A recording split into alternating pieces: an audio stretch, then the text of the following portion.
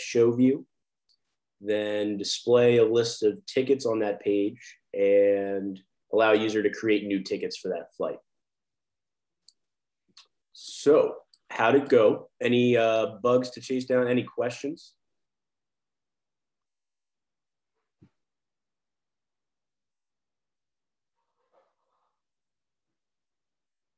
Nothing at all? Nothing about, to be specific, there was regex in there, and no one was kind of like thrown by that? No, nothing? What was it, what were you asking if we were thrown by? Regex, I mean, we don't have to talk about that in particular, but pretty new. Any questions about that? Did I miss the part where we need to use regex? It was in the hints for the setting an input for your seat number or seat, code.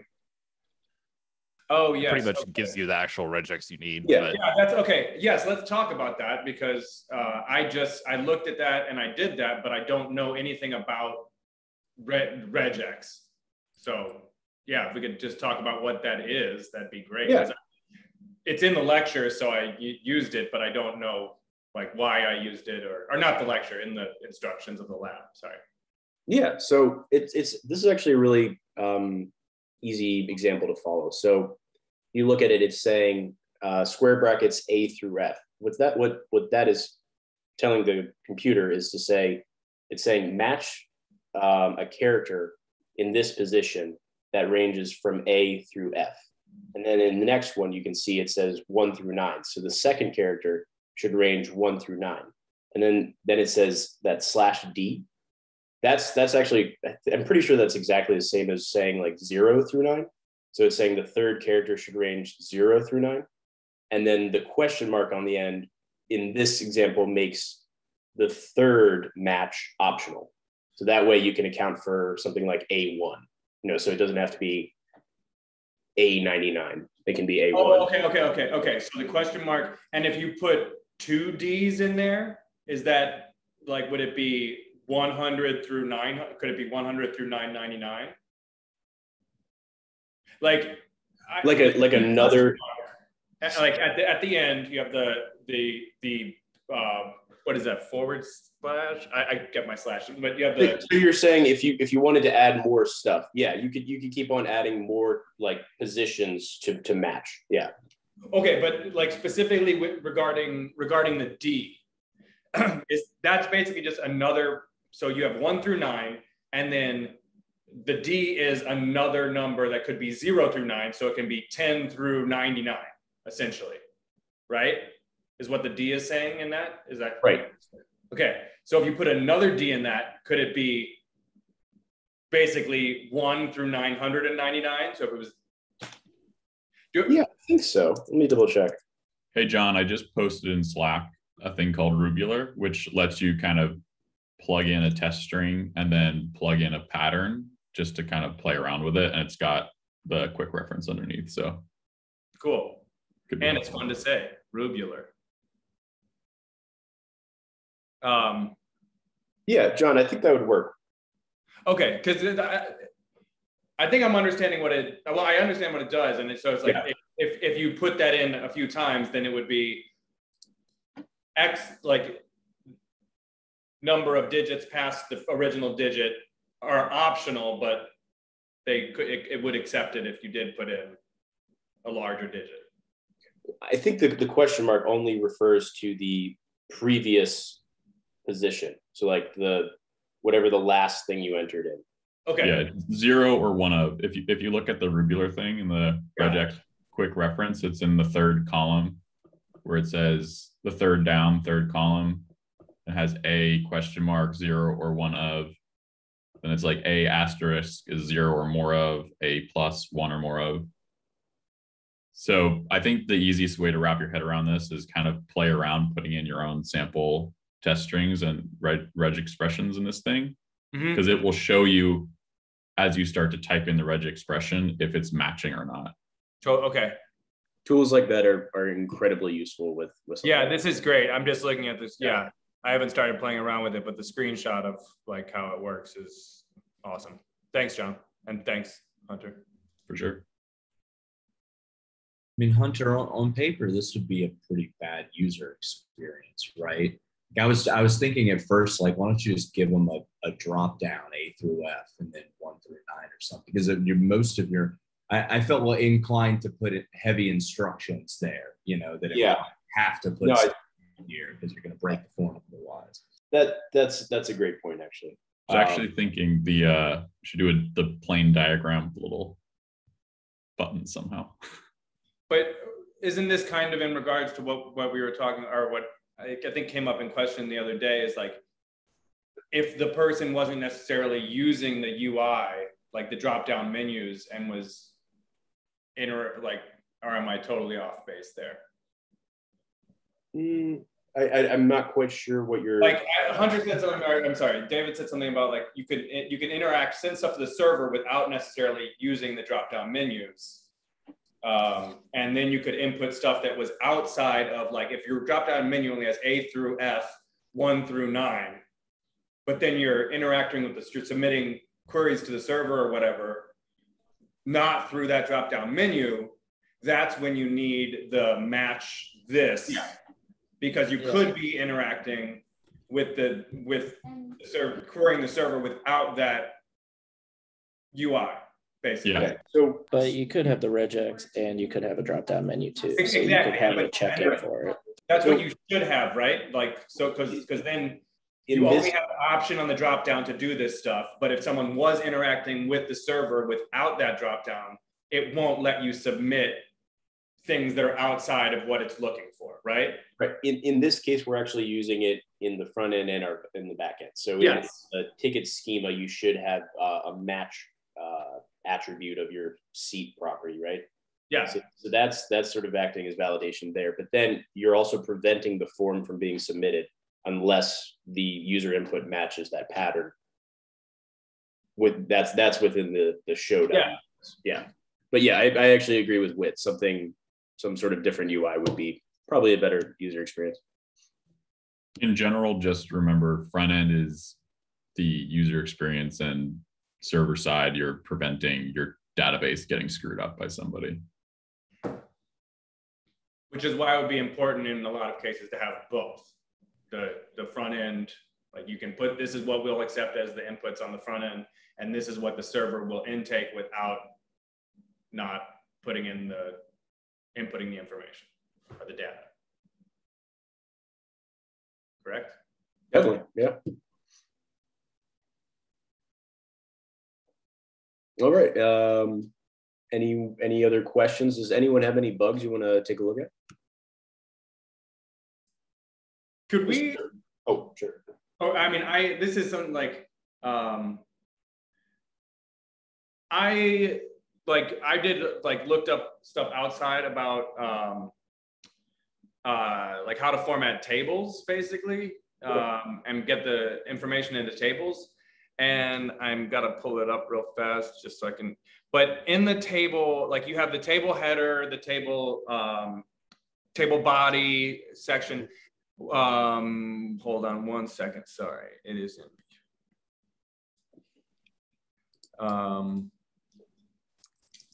Okay, yeah, here it is. So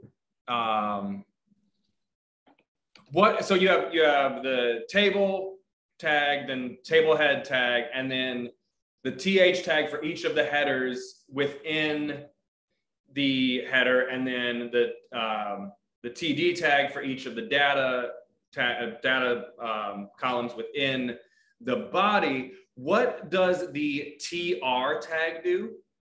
I realize it's important. It's a row. Oh, that's okay. Yeah, thank you. Sure. No, it's okay. No, I just like it. Now it makes sense because I was like, this isn't formatting right, and then I realized I was missing those, and it put. Yeah. Gotcha. Yeah. So I was just, and that's exactly what it did. Nice. Awesome. I should have been able to, like, yeah, it just puts it in a row.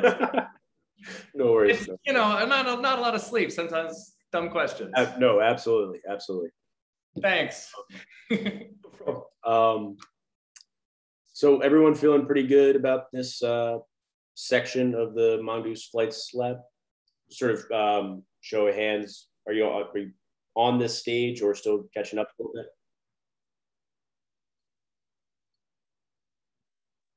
I have a question about the lab. I'm not really understanding in the user story number 3 and 4, when it says, when viewing the list of flights, I want to click on a detail link displayed next to each flight to view all the properties for that flight. Mm-hmm. And it says this show page should include each of its tickets. I'm just having like a hard time like visualizing how that should look. So I'm not really sure how to do that in my code. Sure. Here, let me pull mine up real quick.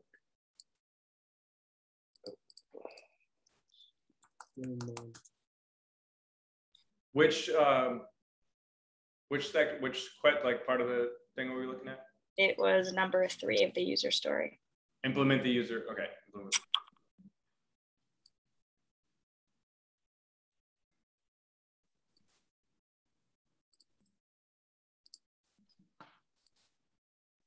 Can you see this okay? You have to forgive my terrible styling. So here's my list of flights. And then I just made this little details link. And when I click on it, I can view the flight's details and here are all the tickets. Okay. I think that this will make more sense once we keep on adding more stuff to it. I see Whit smiling. Don't give me a hard time for this CSS. Just ran through this really quickly. Okay, thanks. SJ, does that kind of clarify?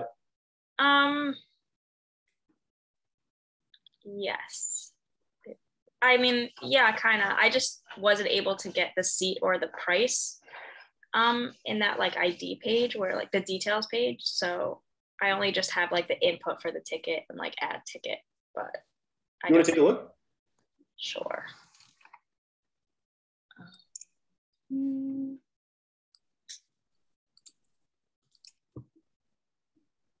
Okay,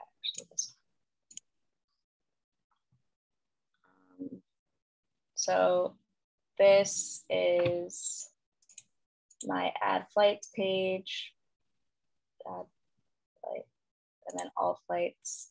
And then when I click on a detail, this is really just all I have because I wasn't really understanding what to do, but this is my code. No, that's not it. One second. So I think the first thing you'll want to do on your, this is the show.ejs, right? Where you're displaying ticket detail. Yeah, show that. Yeah.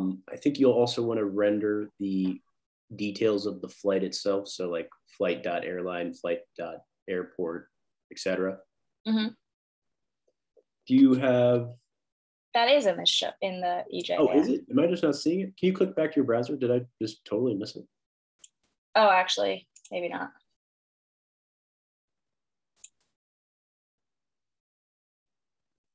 Okay, maybe not. I don't know. Are we sending the data for the flight to this page? I guess not, because it's not showing up. I mean, it is here, but I don't think I didn't do it in that detail. So let's see this one. That's weird.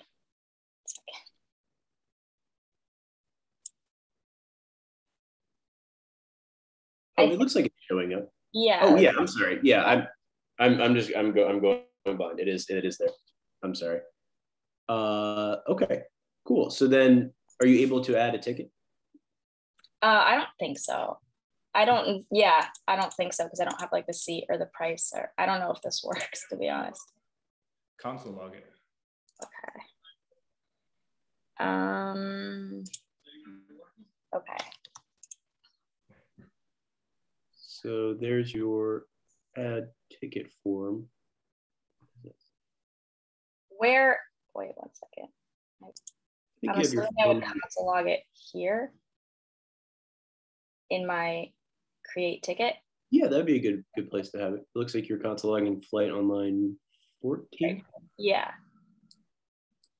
So then would I console log just the ticket? Well, I think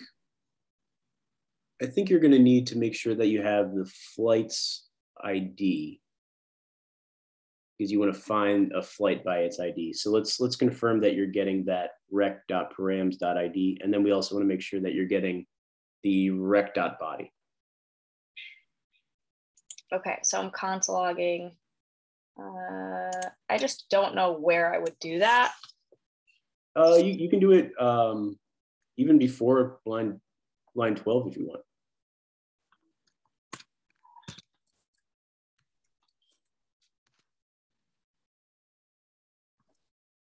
Rec.body, and then what else? I forgot. Rec.params.id. So you're finding that flight by those parameters. Yeah, so we can start there. Let me, I guess, just do this for now.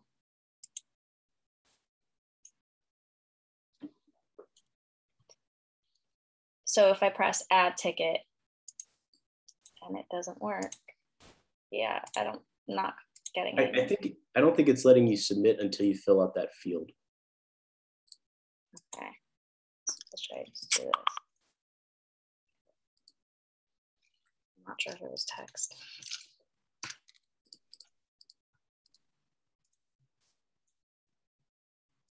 The regex expression. Oh wait, I don't know. Maybe not. Sorry.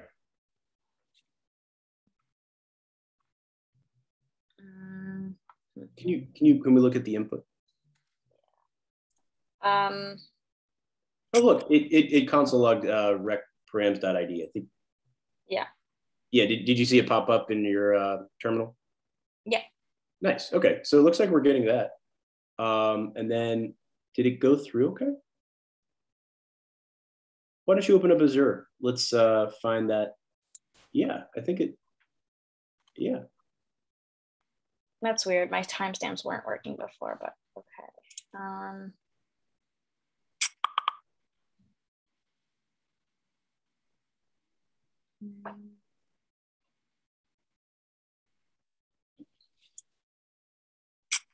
I have to finish? Like, do I have to wait for this to finish loading?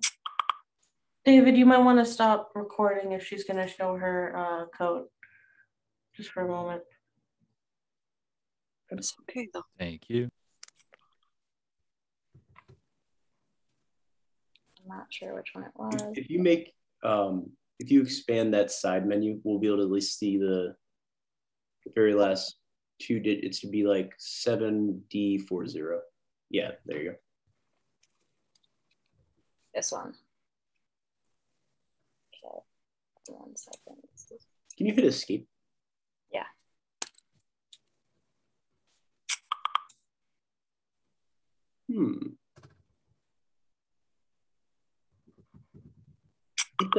It doesn't have a tickets property. Can we look at your schema? Mm-hmm. It's so, but it shows it in the console log, right? Yeah.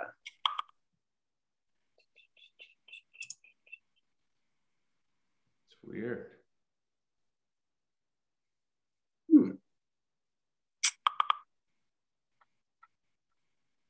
Are we saving?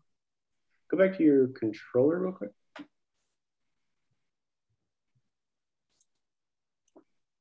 we saving it? Yeah, flight. That's save. Okay.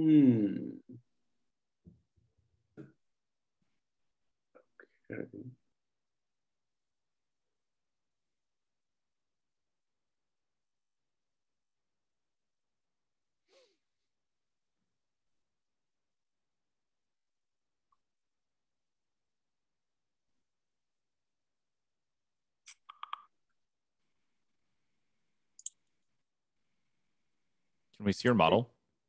Sure.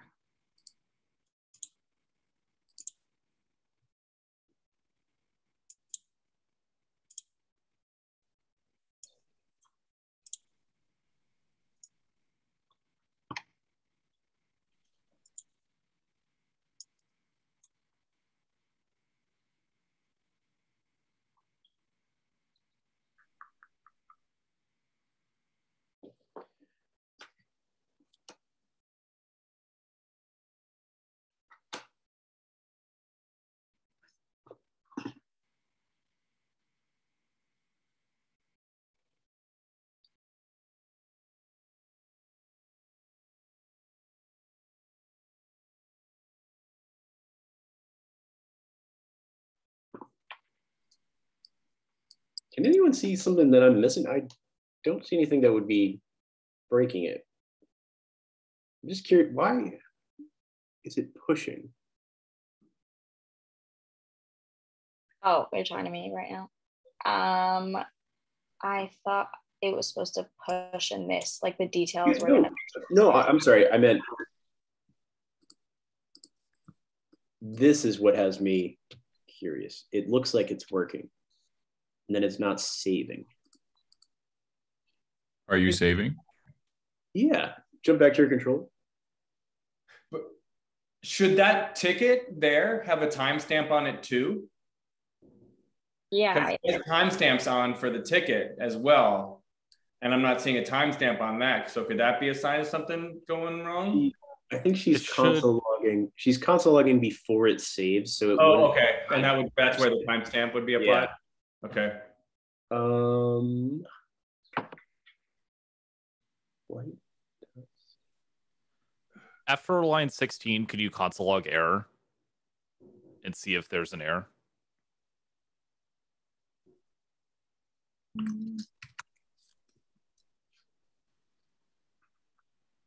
And then just add a ticket, see what happens.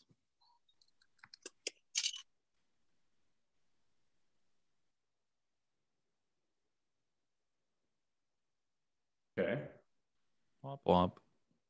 You might have to Restart the server. Yeah. Yeah.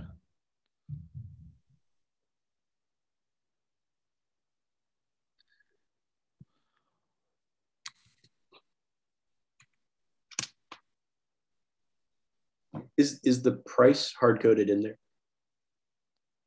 I'm not sure. Sorry, yeah, go ahead and submit it again. Let's see your error. I just noticed there was a price, but there's only an input for the seat. Flight validation failed. Can't save. That would be why. Jump back to your show.ejs.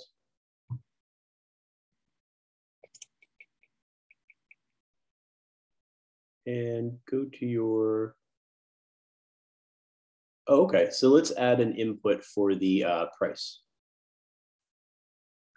It's only being fed one of the things in the Yeah. schema. Yeah. Where would it include the inputs for the price? You could do it like right below where you have the seat. In your form. Wait. You have a form on, yeah. So an input for my price. Yeah.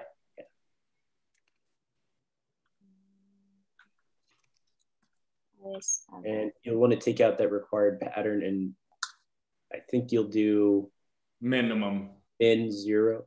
Yeah. And then maybe type number, I guess.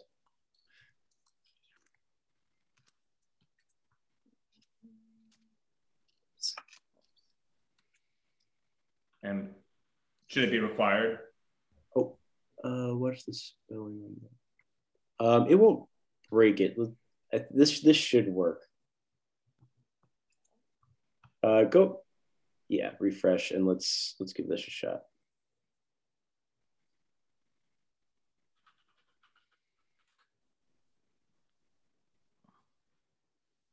I mean, I'm assuming this is the price. Put in some placeholder text so you know which is which when you. I mean, you don't need to do it right now, but yeah, you can just type a number in.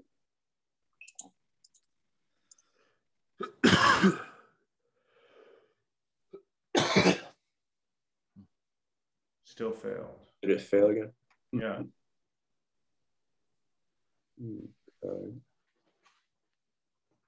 Look up and see your error.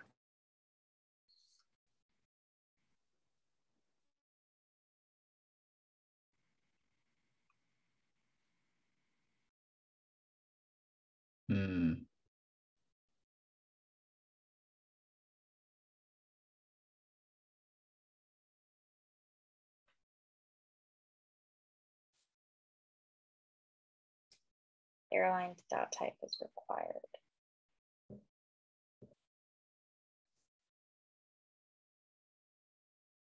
So that would be like a post directory error, right? That's fun. So it's like posting to the wrong place, so it thinks it needs a bunch of other validation, or So how did you determine that, Ian? Because I'm trying to like learn how to read these errors a little better than I do know.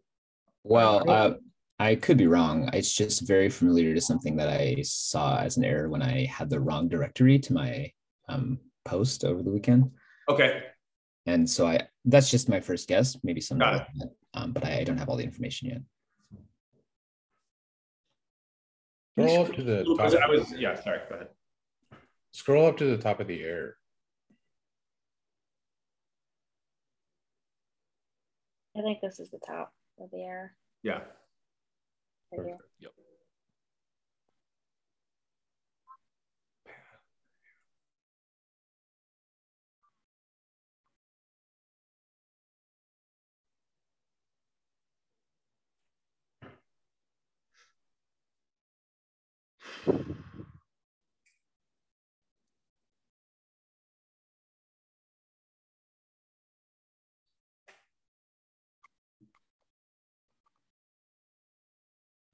All right, but can you go back to the model of the flight.js? Yeah, is it something to do with the? It looks like from the error message that the validation, which is either due to the validation on the form itself or the enum, is a little wonky. So it says your type is, is it because you have types, two objects within the type, essentially? Yeah, it's the airline, the enum should be within that object, right? Yeah, so line 18 right there, you should just say string. And then if you're gonna say required, you should do it underneath enum. So just like highlight. Why not just delete the Yeah. other curly brace at the end of 18? Essentially. Yeah, exactly. That's what I think, John. Well, then I would have to delete both of them. Yes, I think that's the point. And then like you can get rid of required or like put on a new line essentially. Get rid of the first type or second type. What are the types? Also, Jahan, so the way I read that, because I know you asked, I forget who you asked, but you asked somebody, I think it was Ian, like how he read that. I'm reading the error right now. Mm-hmm. And can you go back to the error, SJ, when you're done with that? When you're done with that. Here. Yeah, that. No, go ahead. Sorry, I'm just. Oh, I'll just explain like how I figured that out. So it says validation failed, airline.type is required. And that's like, I was like, oh, well, airline.type, the only place I know airline.type is usually called, and especially since it's on, is in the model, is in the flight schema, because usually you have to, like we learned, like it was like you declare what type it is. So it sounded like there was an error with the type being declared. So once it scrolled to the top and I saw airline.type, I see where it's coming from. Yeah. Can you see if you have an error now? Yeah, it should work now.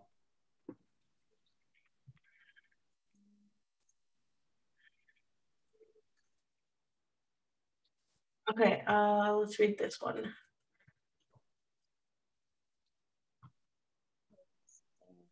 Flights don't have reviews, they have tickets. What was that? You have flight.reviews. Your flights don't have reviews, but they do have tickets. Right. Know why that's here. Okay, go back. It's got to be tickets and ticket. Or yeah. I think you should be able to just refresh.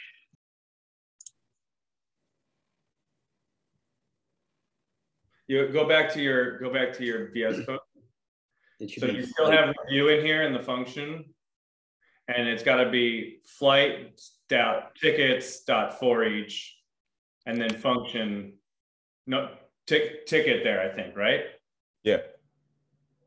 Because that's what you're going through each ticket in tickets. Okay.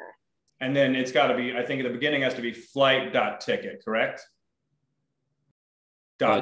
Tickets, Dot, probably. tickets, plural, for each. Now give it a shot. Nice. Boom. Thanks, guys. I have to fix that. Oh, that's awesome. What I'm curious about is why it threw an error related to flights when you were submitting a ticket. Because you're saving the flights, this flight information, so it revalidates at that time. Why wouldn't it throw an error the first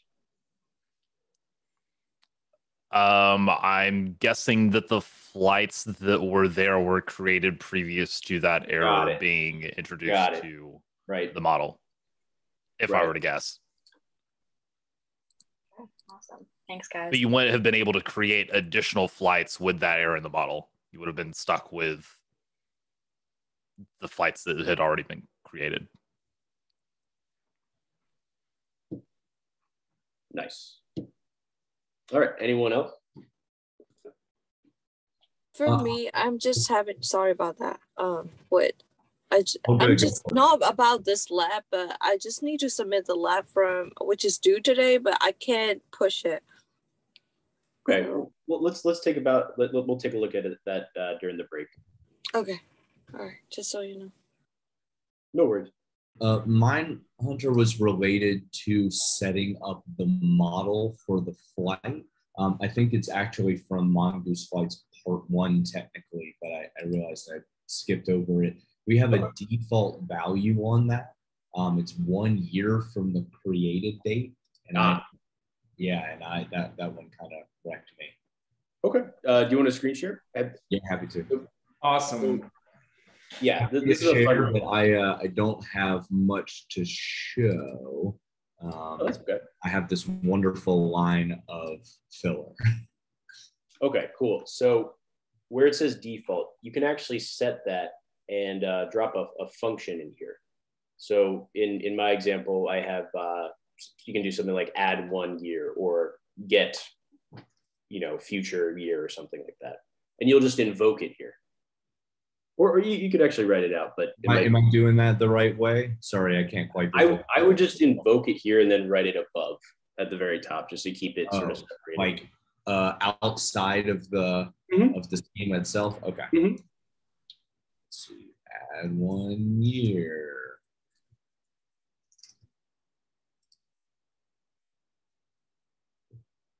Okay, so let's go ahead and do it step by step. So you can do something like, first we need to get the current date. And I think this is going to be based on our server. So it might not be entirely accurate, but it'll be useful to kind of see the steps. So you can do const today. And then you can set that equal to a new date. So that's going to get us the current date. Is that right? Yeah, and then go ahead and invoke that. Get braces. There you go. And then we can do something like const future.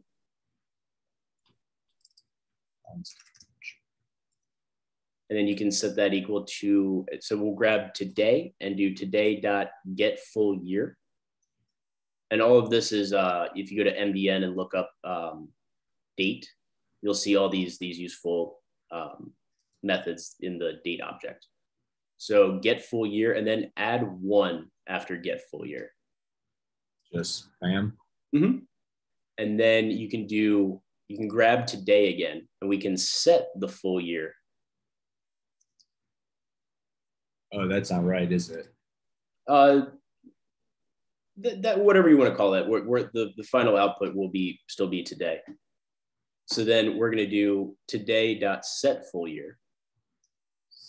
So we're going to update the year in today. And you're going to do set full year parentheses future.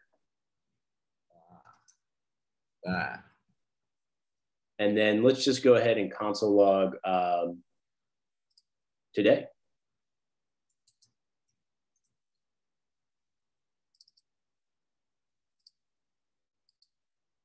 Cool. And then if you node this file, we should be able to see, oh, and then go ahead and invoke it below on line 32.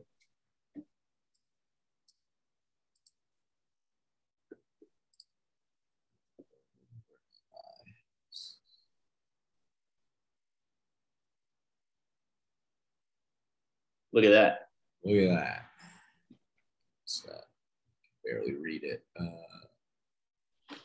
Yeah, so you can see it added 1 year to today. It definitely did. Okay, so I would just want to put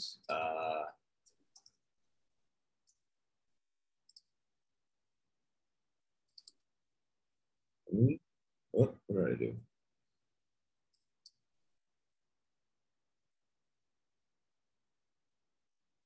Does that look right?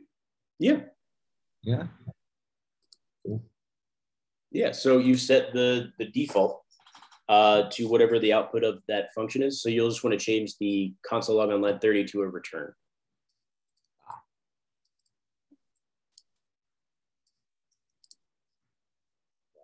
Makes sense. Why don't you like it?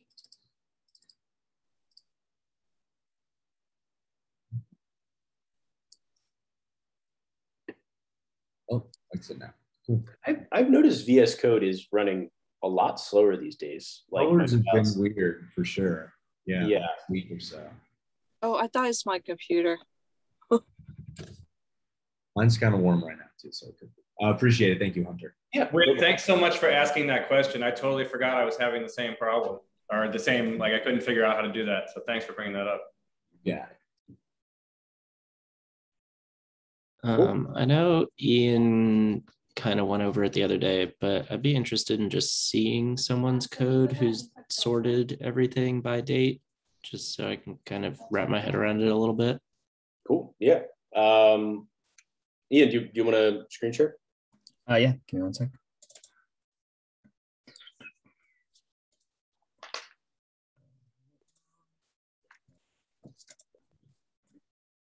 Okay, Dylan, can you ask one more time what you're looking for? So you went over this the other day, and I know you had kind of hard-coded it into your EJS file, but I'm just interested in seeing how you grabbed all of the data and then were able to sort it by date. Right, okay, gotcha. So that will be in the index. Sorry.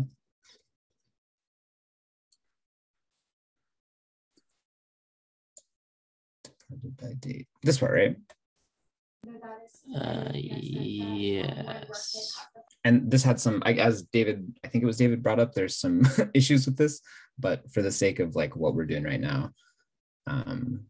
Yeah, I mean, current time and local time versus server time, which is fine. We can get to that when we get to that, though, for now. Yeah. But basically just used a, oh, wait, no, this is the display, right? Sorry, give me 1 second. I think I actually did end up moving it. So let me see if I can find that for you. VNR controller.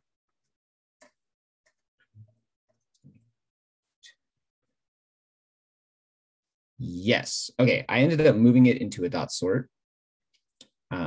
So that now as it's going through this controller, it's actually sorting them by ascending order, which I just sort of found this in the docs. There's a bunch of different ways you can write this. Apparently you can make it shorter as well. You can do ask. I wrote it out so that I would remember what it meant when I was actually looking at it. But. And by you grabbing that right there, it'll bring everything else too and sort it with it. It's basically, it's sort of like our normal JavaScript sort function, where it's basically picking like one like aspect of it to sort, and then everything else is still coming. It's just using that as the sort mechanic. So it's specifying like, I want you to sort by this specific parameter, and then have it go by either ascending or descending. I haven't looked at it if there's like a bunch of other options. I'm sure there are a couple more, but I know that ascending and descending are like the two primary ones, obviously. All right, yeah, that's super cool. Okay. Yeah, and you can just chain the sort at the end. Easy too. Yeah, you can chain the sort at the end of the find, even though the render is like visually in the middle, which was a little bit for me to wrap my head around, but yeah, it works. Yeah, that's what I was wondering about, the render in the middle and the sort Yeah. at the end, but as long as it works, I guess. Yeah, that's awesome. It's so easy and it's awesome. Great. Very nice. All right. I think that's a good stopping point. On that, I think it makes sense if you think about it as is render, is that from Mongoose Hunter? Because I'm thinking of it as .find.sort, like that's Mongoose, but res.render, I don't think that's Mongoose, right? No, I don't think so. So that's how I think about it, right? It's like, yeah. Why? And we'll get into like I'll show you I think later today on like kind of a better way to format this so it's a little bit more logical, so it's not like, oh, this is happening after this in my code, but it's actually happening alongside this. Like we'll get to that and solve those issues as well whenever we move into promises and all of that starting today. Mongoose also has this .exec execute method where you can put all your callbacks. Like if you wanted to read in order. Oh yeah, Hunter has a good, if you need, he has a good like easier to read version of this that does the same thing. That'll make a lot more sense. He sent me when I was talking with him about this. So. And like 20 characters and it does it for you. I'm loving it. Already implemented it. Nice. Yeah, Mongoose. All right. Well, great job, everybody. That was an awesome review. I think that's a good stopping point. Should we take a short break and then jump into the lesson?